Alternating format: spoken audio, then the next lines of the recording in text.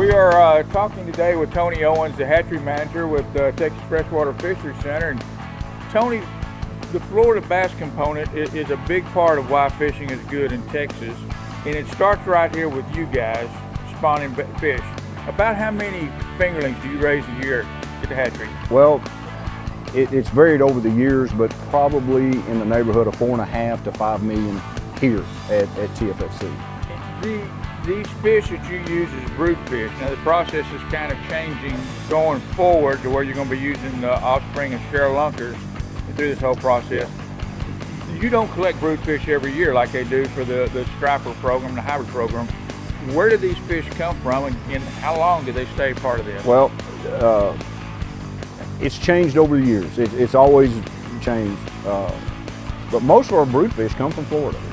We get them from Richland Hatchery there in Florida, and what they do, they spawn them, they raise them, get them up to 2 years of age, and when they get to 2 years of age, then they ship them out to different hatcheries.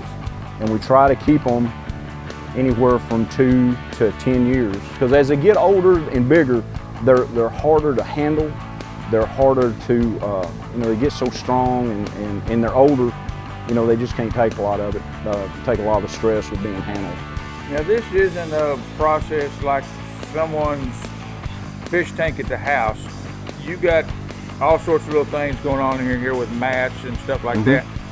How long does it take for what is the purpose of all those? How long does it take these fish to spawn? How long before you move them out of here? We got 100 pair and 5 raceways. Once they get, right now, these are getting close to being pulled out because basically these females are averaging roughly 3 spawns a piece. The male will coax the female on, she'll deposit her eggs, and after that, the male runs her off, gets her out of the way. Well, as she's going, there'll be another male that'll get her and bring her up, she'll deposit some more eggs and he'll run her off. So when they start, the spawns aren't as productive, and what I mean by that, you can look at them, and when you look at the eggs, they'll be real white, like the males aren't covering, they're not getting fertilized. It means basically they're getting spent. Yeah, they're getting spent. So then that's usually our cue. What we'll do, we'll come up and pick them up in a little cart with water, and we take the mats back to our hatching troughs and hang them up. And depending on water temperature, like at the beginning of the season, the water's a little bit cooler, and it takes roughly 10 days for the eggs to fall off down to the bottom. Basically they're fried, but they still have their yolk sac. It takes them a few days to absorb that, and then probably within 10 days they're up. As soon as those guys swim up, we'll harvest them and put them in our production ponds. And we'll do that for roughly 30 days. And our target size, or what management requests us to have, is 38 millimeters. So we're doing that in about 30 days. How many fingerlings do you expect to produce to stock on the lakes around Texas this year? We're hoping we'll get around 5 million. And we might do better than that. It just depends.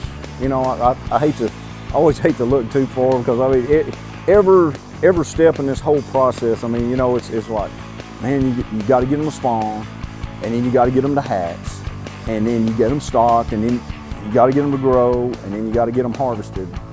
So once we get in those ponds in the 30 days from now, I start feeling a lot better. When you see them, we got good returns. You get them on the trailer, you get them to the lake. So it's a lot to keep up with. It's a lot of record keeping. There's a lot more detail that goes into this than what most people realize. You think back, had former division director Bob Kent not had the foresight back in the 1960s to put some of these in a sack and fly them back from Florida to the Tyler hatchery. Yeah, we wouldn't be having these 13-pounders and just the quality of fishing that we have.